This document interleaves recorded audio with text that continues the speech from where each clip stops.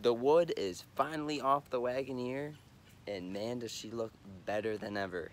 Welcome back to the channel. If you are new around here, my name is Garrett, and this is my 86 Wagoneer. Today I'll be talking about how I got the wood vinyl off of my Wagoneer, despite the two fenders, because these two guys up front are totally shot and they need to be replaced, so there wasn't any point in removing the wood on the fenders. But anyways, let's take a quick look at the Wagoneer with no wood. You gotta use your imagination for the fenders though.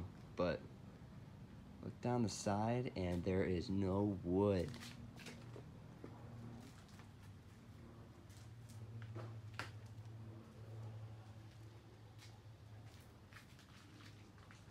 Excuse the junk in the garage. Here's what the side looks like.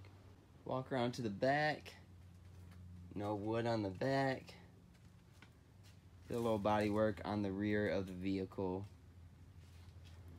And then the side has been like this for quite some time now, but no wood on this side. So before I get into it any further, if you're new around here, definitely subscribe today. My name is Garrett, and I upload a video every Sunday on my 86 Grand Wagoneer, and I have a lot of plans for this Jeep over time. So if you could do me a huge favor, please subscribe down below today and give the video a like if you enjoy this type of content. So I've had the Jeep now for a little over a year, and I've done quite a bit of body work to it. Obviously you can't see it on this side. Most of the work that I've done to the exterior of the body has been on the driver's side of the vehicle. But anyways, I've done quite a bit of body work to it. I've done a few engine maintenance items along with a few engine upgrades, but nothing totally drastic. The Jeep is pretty much the same as I bought it back in August of last year in 2020. But let me talk about how I got the wood off of the Jeep. I had borrowed an air compressor from my coworker, and when I had that air compressor, it took me, it was a ridiculous amount of time that went into this. What I did was I used the air compressor and I used a tool. This is a die grinder that you can get at Menards or Home Depot or any sort of home improvement store. It's an air powered tool. And then I got this attachment. It's called an eraser wheel. It's made of rubber. It's used for taking a sticker and vinyl off of a vehicle without scratching or damaging the paint. So you can really use it on any sort of vehicle. It does leave a little bit of residue behind, but if you keep wheeling at it like this, eventually the residue will come off, or you can use some sort of residue remover like Goof Off or something like that.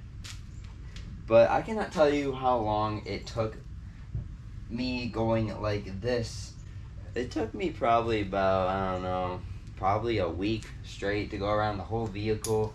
I got most of it off back in the winter time of last year in 2020, and then I kind of stopped, and then I eventually took off the rest of it, excluding the fenders, back in June or July of this year. So it took quite a bit of time. So if you're looking to remove the wood on your Grand Wagoneer and you don't want to damage the paint, try purchasing, I know it's not cheap at all, but if you want to do it yourself and save some money, the route would definitely get yourself the biggest air compressor that will just plug into the wall without any sort of electrical outlet modification. I'll display the size tank I had right here on screen. I don't know off the top of my head, but that's the route that I would go, because if you are looking to get yourself some new wood, do not apply brand new wood over the old existing wood. That's the incorrect way how to do it. It would just, you need a solid foundation. It's like you can't build a house without a cement foundation or a basement. You can't just build it, you know, on the ground. You got to start with a solid foundation, something that's not coming up already. So, and it's a great way to do it. Using an eraser wheel is a great way, because you won't damage the paint. Because if you don't need a new paint job, you know, if you're not looking to get into a full restoration, and you just want new wood, this is definitely the way to do it.